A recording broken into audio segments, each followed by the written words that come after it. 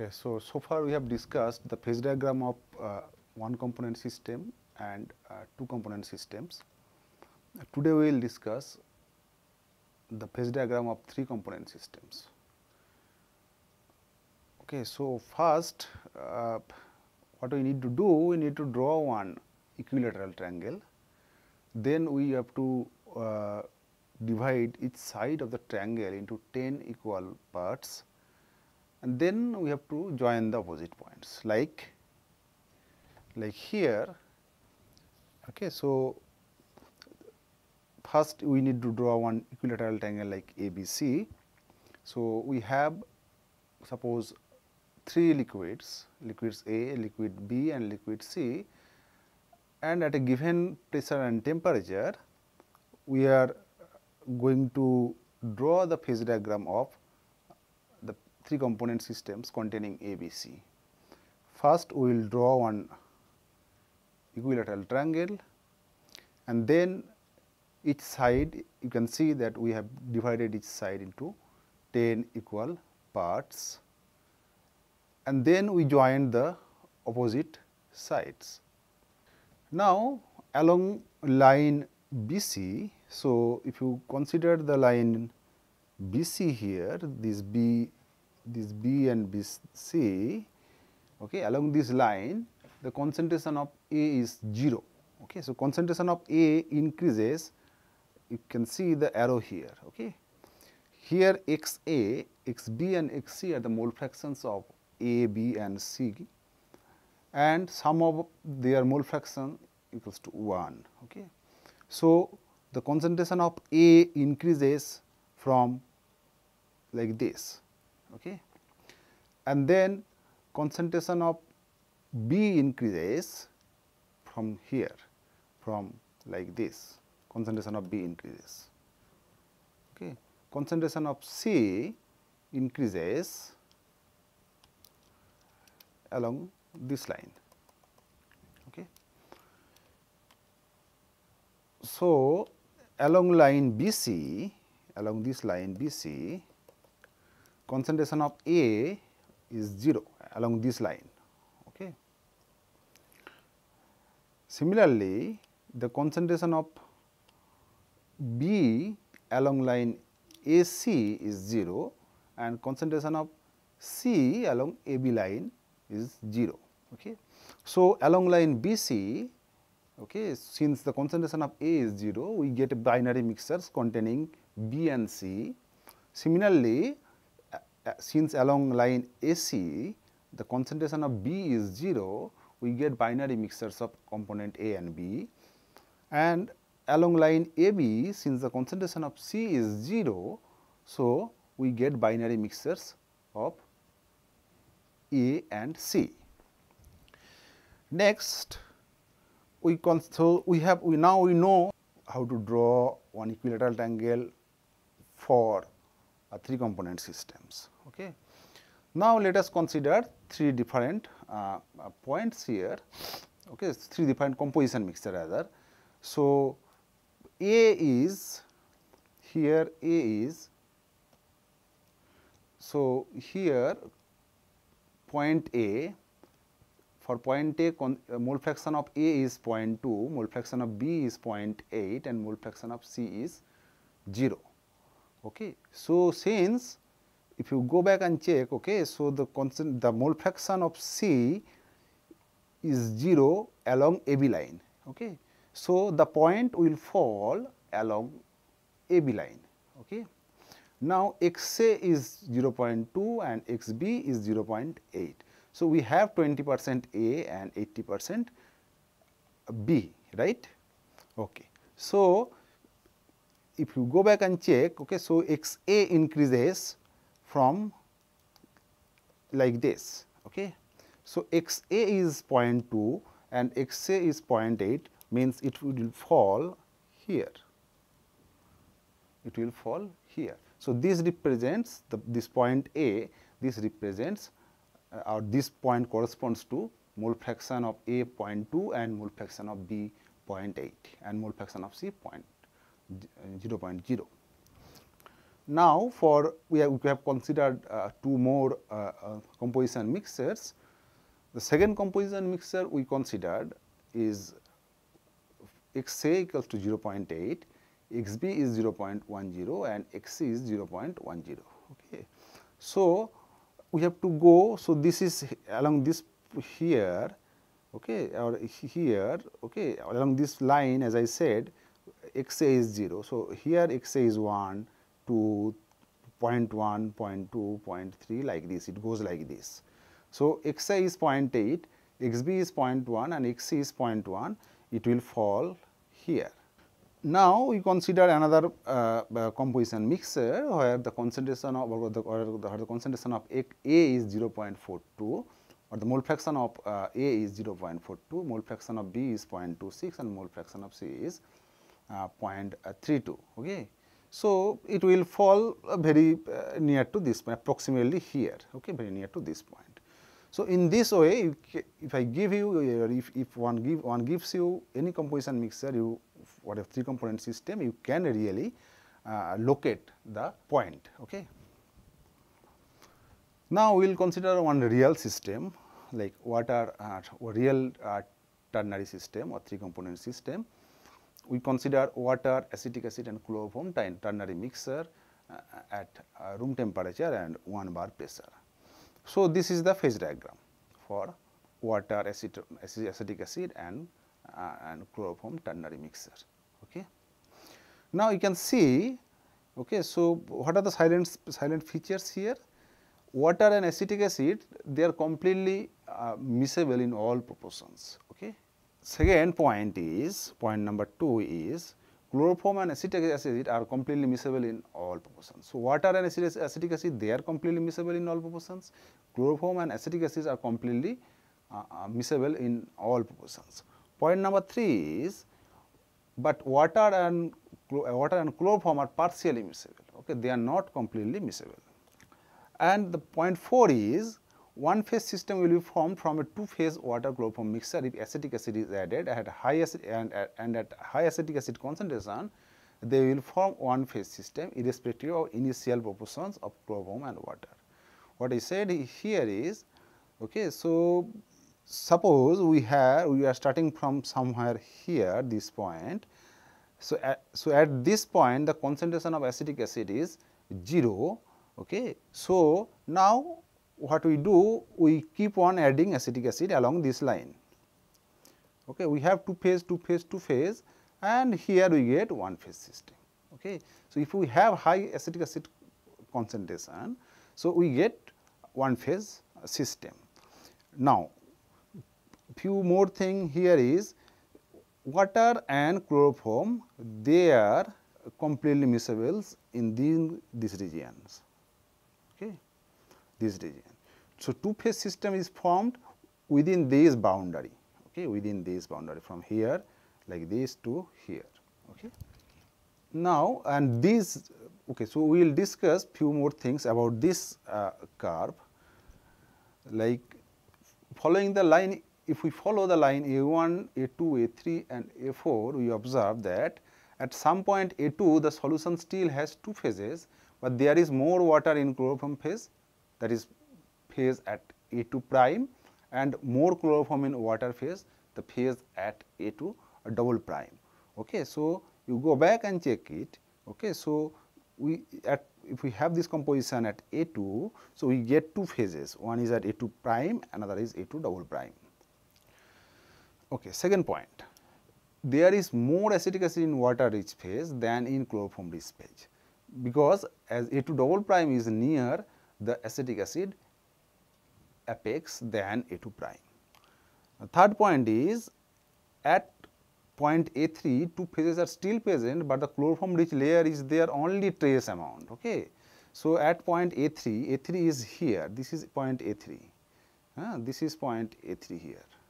At point A3, okay, so still 2 phases are there, but water, the chloroform, the amount of chloroform is very, very small.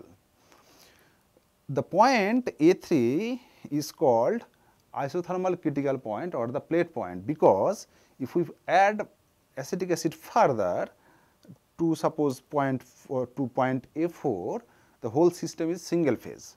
Okay. So point A3 is called isothermal critical point or the plate point, or point A3 is called isothermal critical point or plate point. And point number 6 is the tie line, the line connecting A2 prime and A2 double prime, suppose, represents the solubility of acetic acid in water and chloroform. This line can be slanted or parallel. Okay. So these are the tie lines, okay, represented in blue arrow.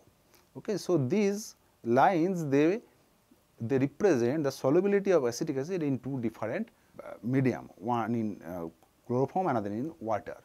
Okay. Since the solubilities are different, solubility of chloroform, solubility of acetic acid is different in water than that of in chloroform. So here we get the slanted line. So these are experimental lines. Okay. So that's all about phase diagram of three component system. Next we move to one dimensional random walk. Okay.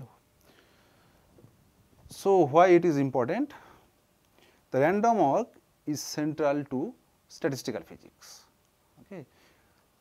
And it is essential in predicting how fast one gas will diffuse into other and how fast heat will spread in a solid. So these things are important. Okay. So it is important to know one dimensional random walk. So how do we basically start with? So we consider a simple or simplest way to understand one dimensional random walk is flip a coin and take a step. So you take a coin, okay, and you flip it, and whatever the outcome is, accordingly you take a step. Okay. So one dimensional, we are discussing one dimensional random walk. So basically, suppose you are moving along this line. Okay. So walk along a line, each space being the same length. So you divide this line in equal spaces like this. Okay. Then before each step you flip a coin. So suppose you are here, this is your starting point.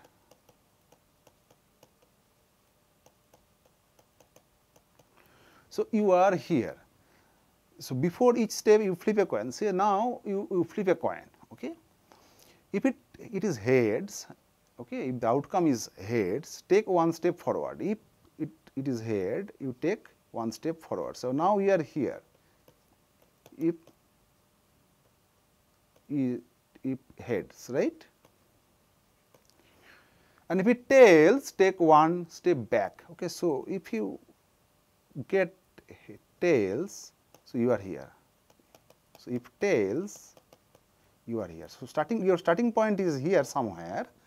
Now you are flipping a coin. Okay. So suppose at first you get heads, so you are here. Then you get another head, you are here. Then you get another head, you are here. And then you get a tail, so you again come back here. Okay. Like it goes like that. And the coin is unbiased, so the chances of heads and tails are equal. So the probability of having heads is half, right? Because a tail can have or coin can have either heads or tails, and the coin is unbiased, means there is no biasness about your head outcome of head and tails. Okay. So this is how one can carry out. Okay, carry out the one dimensional random walk. Now what is the problem here? The problem is to find the probability of landing at a given spot, say n, after a given number of steps n. So you keep on flipping the coin. Okay, and you are flipping the coin in capital N times. Okay, and in between you get some heads, some tails. Okay, and combination of these. Okay, then at the end, suppose you are here. This is your end point. So what is the probability to land here, which is n step? Suppose n step, the distance between the starting point and end point is small n step. Okay, but you are you are taking n number of n number of steps, means you are flipping the coin capital N number of times. So that is the problem here. Okay. Now how we can work out? So we define a quantity first here. So okay, so the quantity we are defining here is Fn, n, which is the probability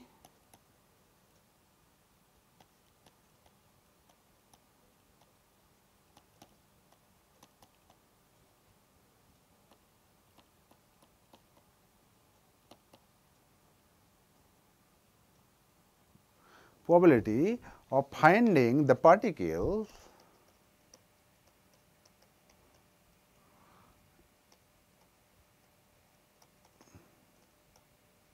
beginning at 0, ending at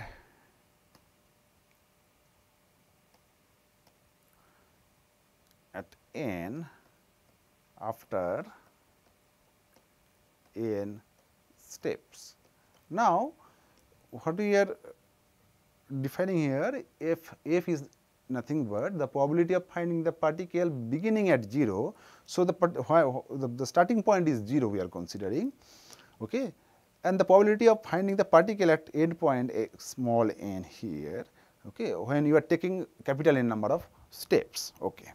So, we will go very slowly here. Okay. For a suppose for a walk of 0 step,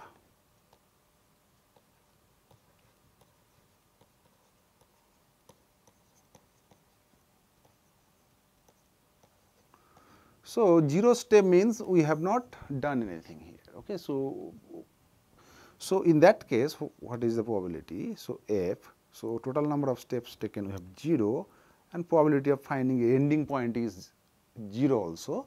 So this is 1, right. So we have not done anything there. Now for a walk of 1 step. Okay. So here capital N is 1. Okay. And so what is the probability, what is small n here? Okay. So when capital N is 1, so either you go in the positive direction. So for positive 1 step in the forward direction, so you get n equals to +1 or n equals to -1, right. Okay. So what is the probability of having +1? So you are flipping the coin. Okay. How many times you are flipping the coin here? Only 1 time. Okay. And you are going either 1 step forward or 1 step back. Okay. So for in both cases the probability is half, right. So f1 + 1 is half, and f1 -1 is also half. Very easy to understand, very easy. Okay. Next we consider 2 steps, okay, for a walk of 2 steps.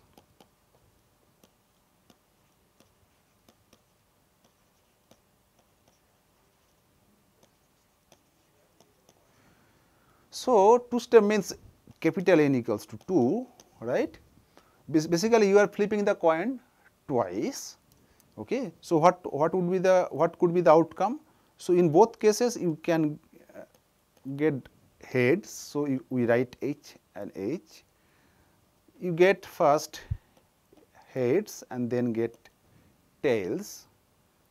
The third possibility is you get first tail and then you get heads, and the last outcome is you can get both tails, right. So if you get heads and heads both the times, so for 1 heads you are going 1 step in the forward direction. So for 2 heads you get 2 step in the forward direction. Now for HT case, first heads means you get 1 step forward, then tails 1 step backward. So you get +1 and -1. So basically it gives you 0, right. So there is no change from your starting point. Similarly, for TH also you get 0, and when both cases you get tails, okay, so you actually you are going to 2 step backward in the back direction, so you get minus t. So what is the probability there? Okay, so for HH, F2 plus 2 is 1 times 1 by 4, right? Because you are getting HH one time and total number is 1 by 4. So, you get 1 by 4 probability. Okay. Then for HT, you get F2 0 is 2 times 1 by 4 H2 and TH, right. So, half. And for TT, you get F2 2 minus, you get again 4, 1 by 4, right. Extremely easy to understand. Okay. Next, we consider 3 steps. So, for a work of 3 steps,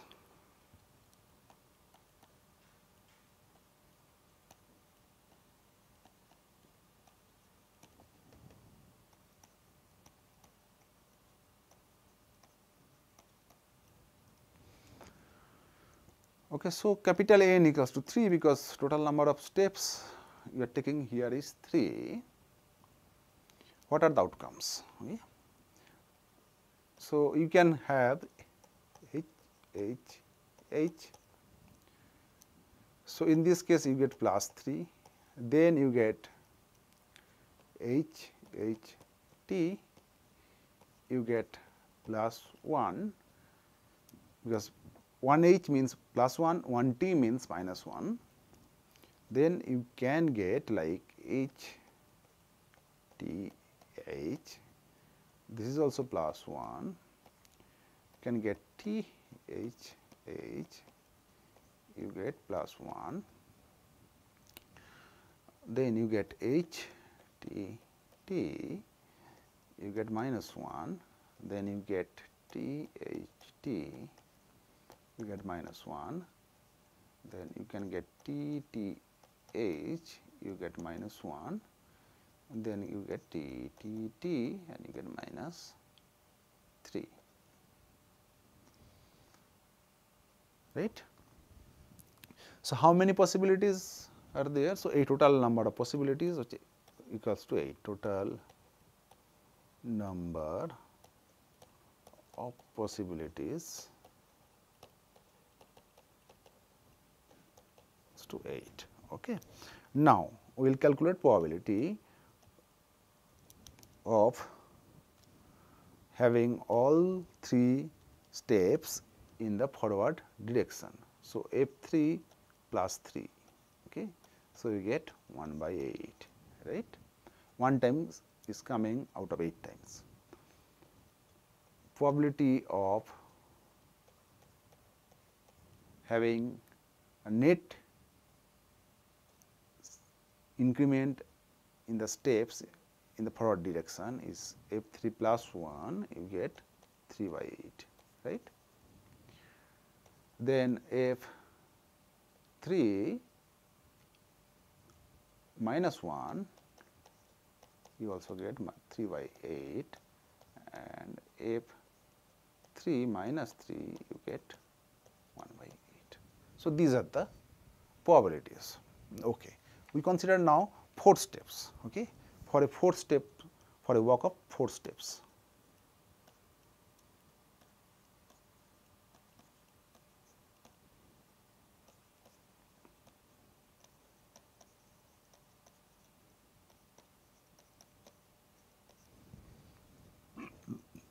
So, the possibilities are, one possibility is all heads. So, if you get all heads, you get you reach to 4 steps in the forward direction. Okay.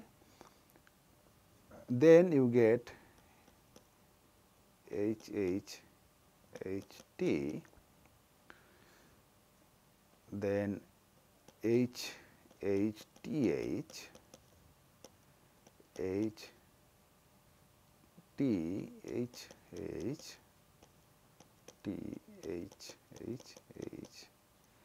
Okay. So, these are the, for in these 4 cases you get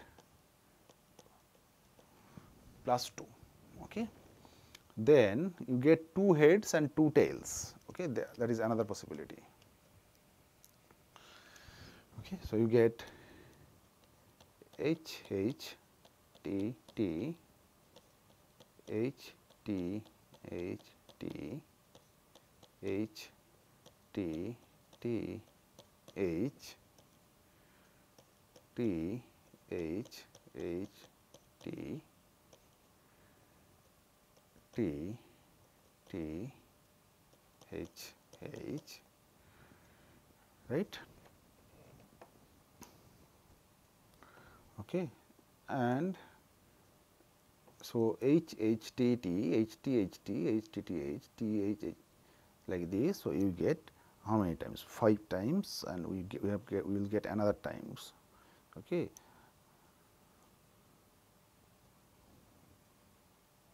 We get, like, we can start with T H and then we can get another T H like this. Okay. So, 1 2 3 4 5 6 times we are getting, right. 1 2 3 4 5 6, yes. So, in all cases you get 0. Okay. And then we can have 3 T 1 H, then T T H T T H T T, and then we have H T T T. So, in all cases we get minus 2, and then we get T, all cases we get tails. So, here we get minus 4. Okay. So, we get how many possibilities? So, 1 plus 4 6, 6 12, 4 1 plus 4 5 plus 6 11 plus 4 15 plus 1 16. So, total possibilities, total number of possibilities into 16, right. Okay. So, next we calculate the probabilities. Okay. So, what is F 4 plus 4?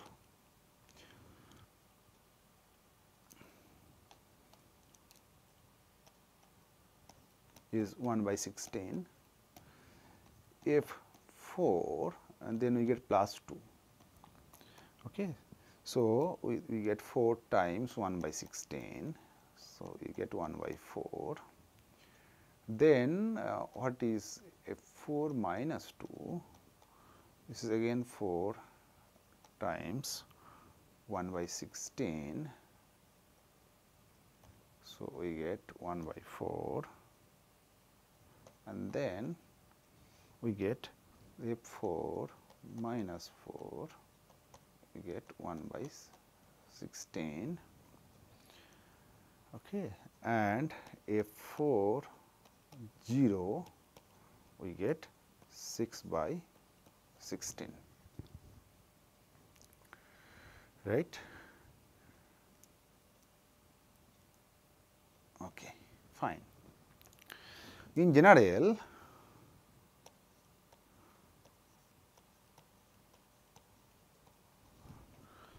the probability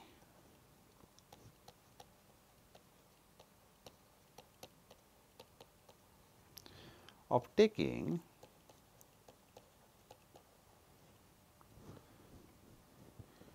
n1 number of steps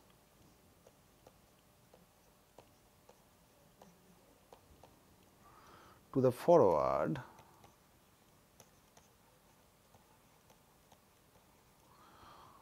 in a total number of n steps, okay,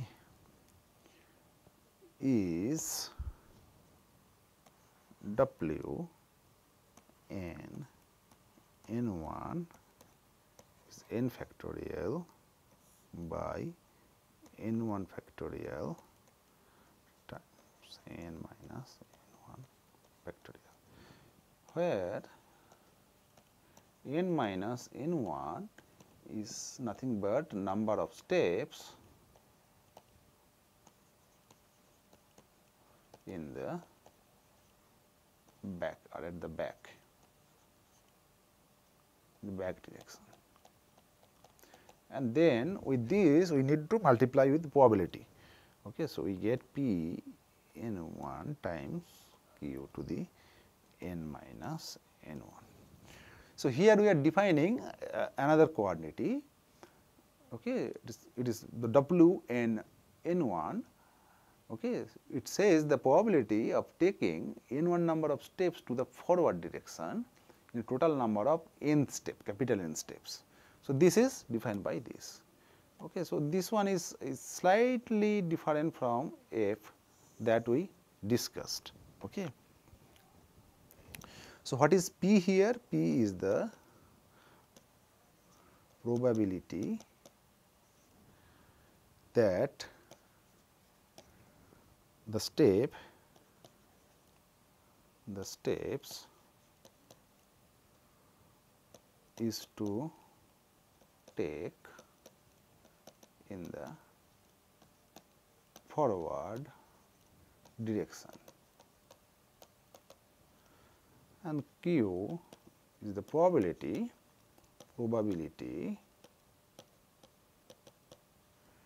that the steps is to take in the back direction. And in this special case means flipping a coin we are discussing here. So in this special case,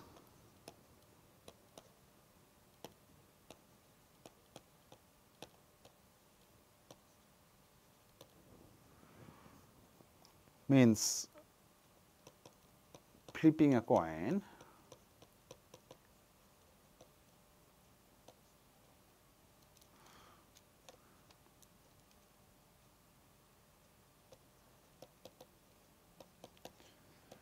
P is equal to Q and equals to half. Okay. So probability of P and probability Q, they are equal and the values is half. Okay. Now, so what we need to do now? Now say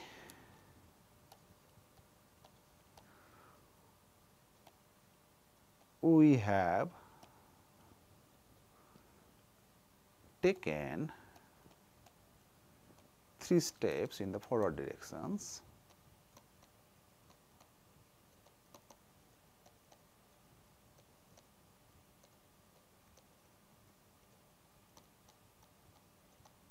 and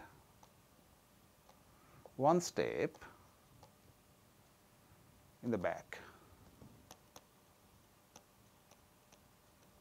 Okay. So total number of steps, how many we have taken? We have taken total number of steps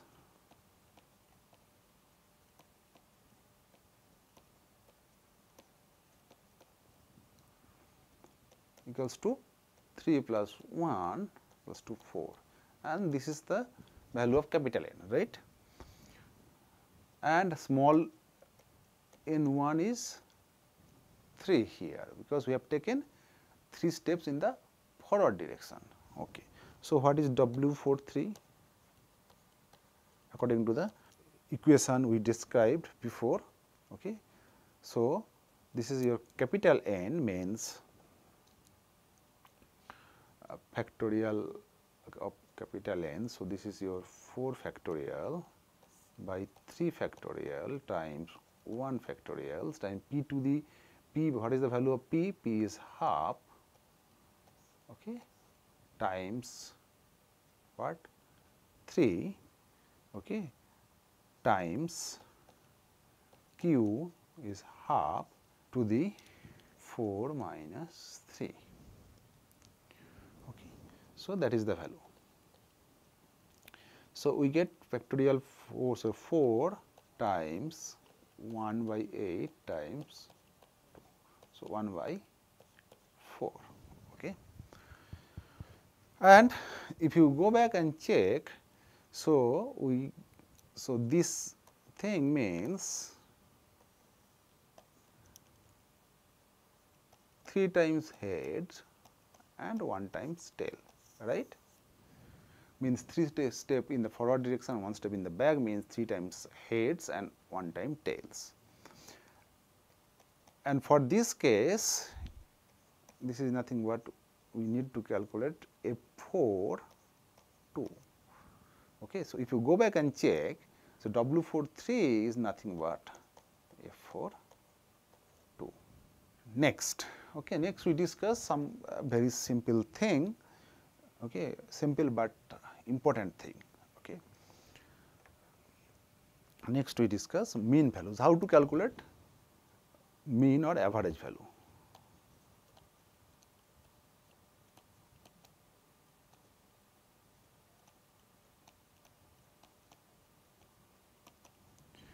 Okay, suppose we have a set of numbers, okay, any number you take, suppose 4, 3, 6, 8, 3 and 4, okay.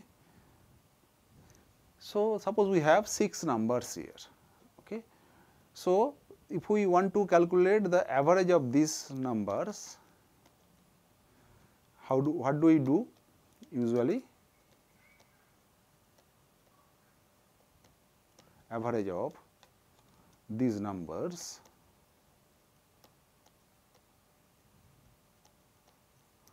we can calculate very easily, like 4 plus 3 plus 6 plus 8 plus 3 plus 4 divided by how many numbers we are considering here? 6. Okay.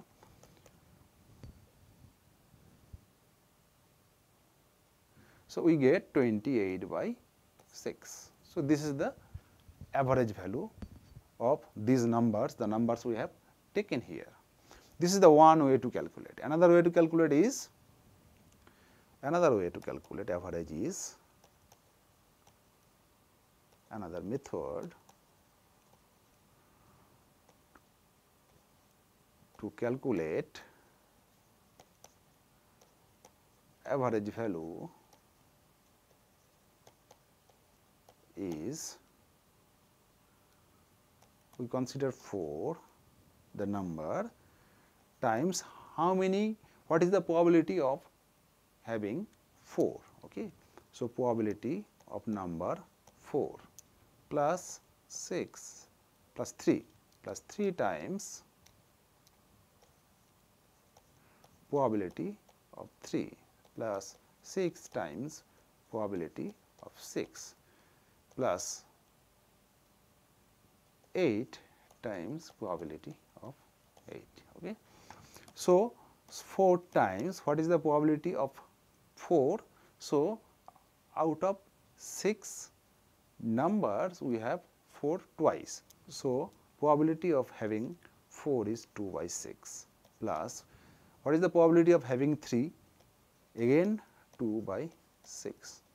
What is the probability of having 6? Is 1 by 6. And what is the probability of having 8? 1 by 6. So, we get 8 by 6 plus 6 by 6 plus 6 by 6 plus 8 by 6. Okay. So, here also we are getting 28 by 6. So, in both cases we get the same number we are supposed to get actually. Okay. So, so average of any quantity we can calculate like number times probability of that number, okay, and so on. So, suppose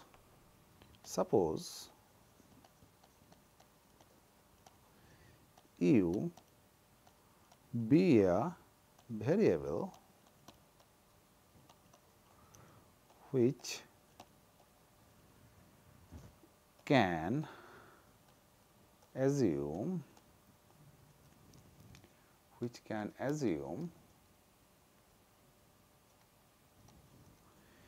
m discrete values. Okay. What are those values? Like u1, u2, u3 and so on, you get up to okay. And their respective probabilities are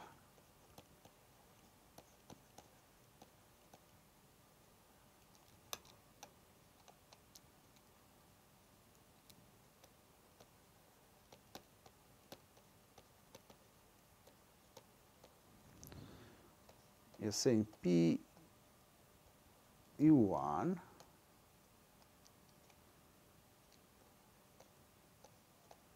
P u2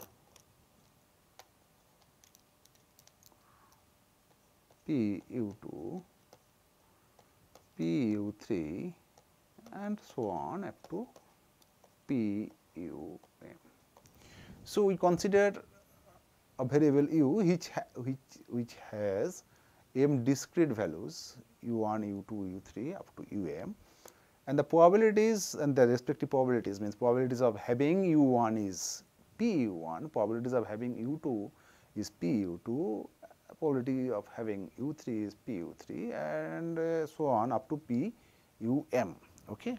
So, the mean value or mean or average value of u, mean value of u, you can write like this or you can write like this.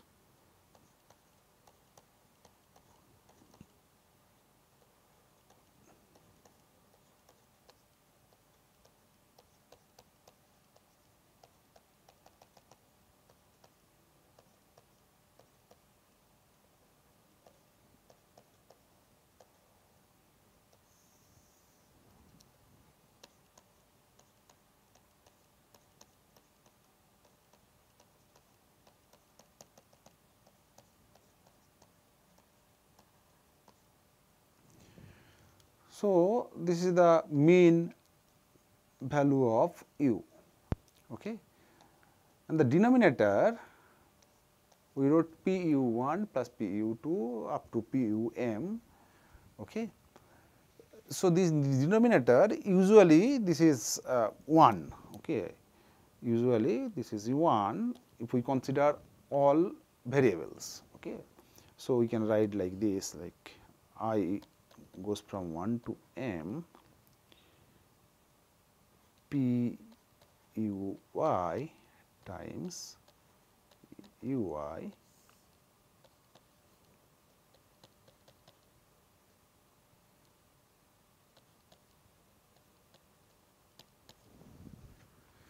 okay. So, this is the average or mean value of u, and as I said, in most cases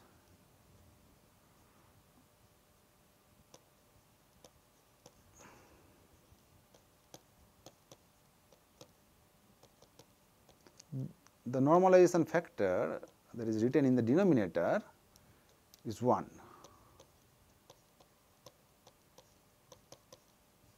Okay. So, this is nothing but your normalization factor.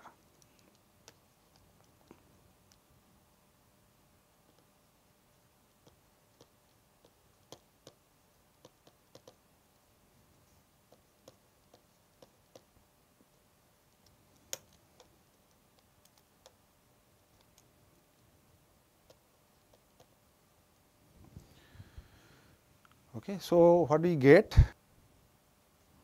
We get mean or average of a quantity u or a variable u is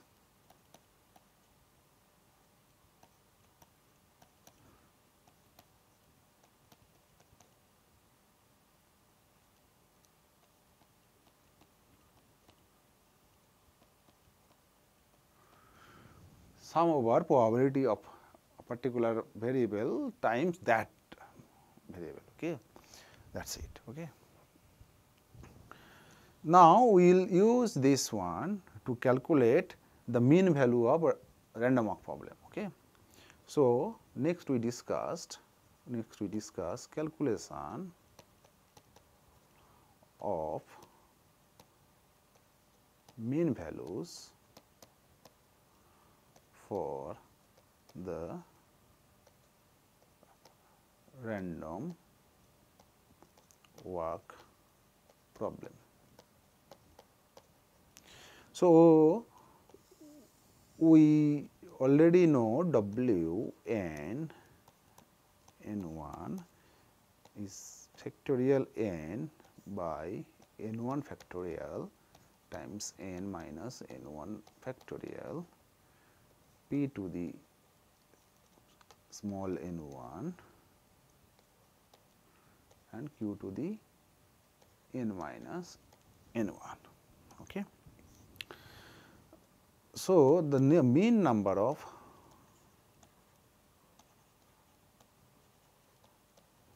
steps to the forward direction is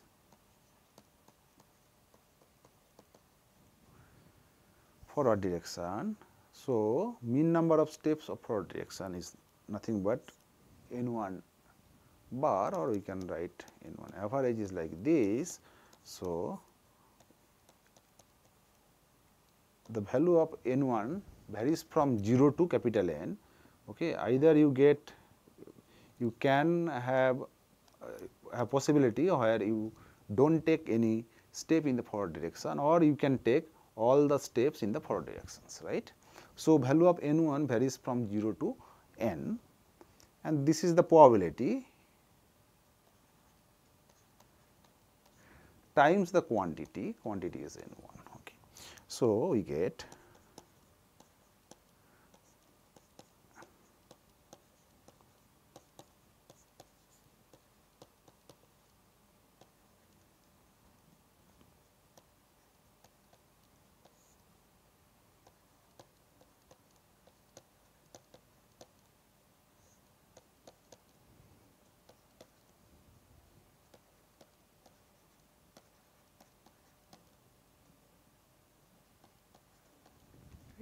now if we substitute the value of Wn here, we get this expression.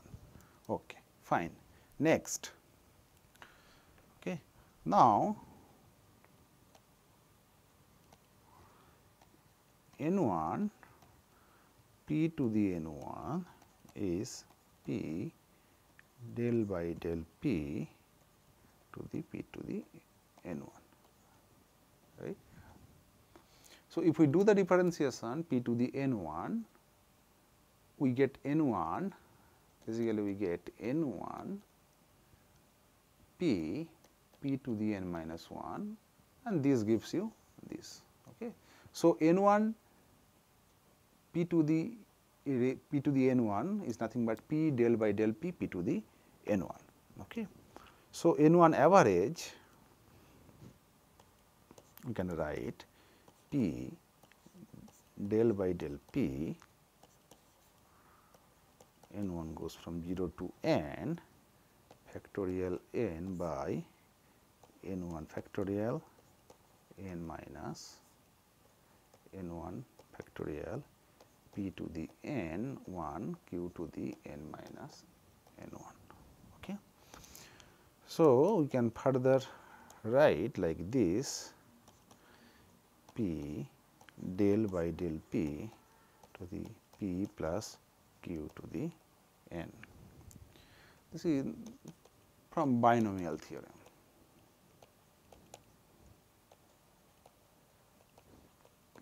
We can write. Okay.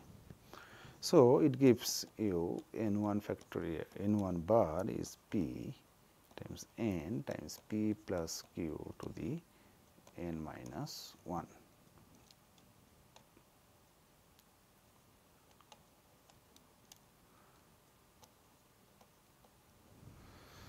Okay, fine. Okay. Then we know for this case, for this flipping of a coin case, okay, P plus Q is 1.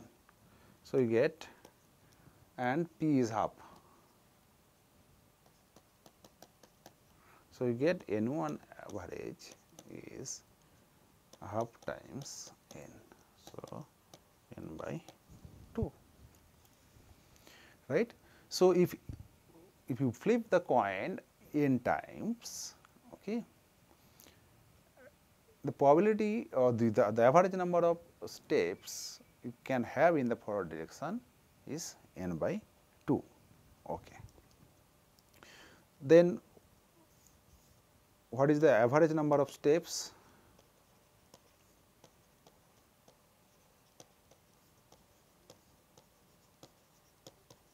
In the back direction?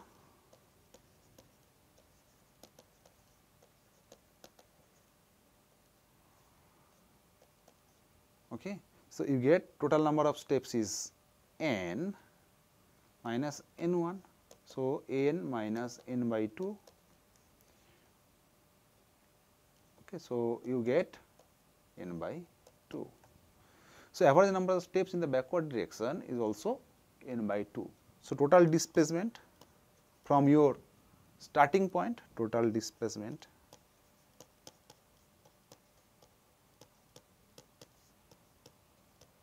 from the starting point